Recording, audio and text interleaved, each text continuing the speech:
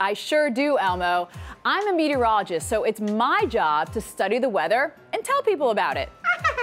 Well, Elmo heard some grown-ups talking about a storm called, what was it? A hurricane or something? Elmo, it's a hurricane. Oh, hurricane. What was the hurricane, Miss Stephanie? Well, a hurricane is a very strong storm with a lot of wind and rain. Hurricanes are strongest near places that are by the ocean. Oh, well, what do we do if there's a hurricane? Well, grown-ups should pack an emergency kit with everything your family needs, including things like a few days worth of food and water for everyone, a first aid kit, clean clothes, kids can pack their favorite toy, and don't forget about a flashlight in case the power goes out. Boy, that sounds kind of scary.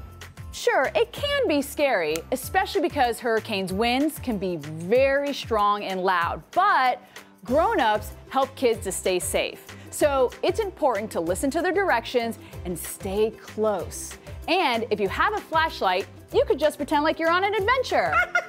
Well, Elmo likes adventures.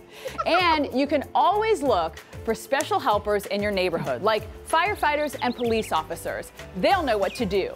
And if the wind gets so strong that the water could reach people's houses, grown-ups would know in plenty of time to leave before the storm. Oh, well, can we go home when the storm is over?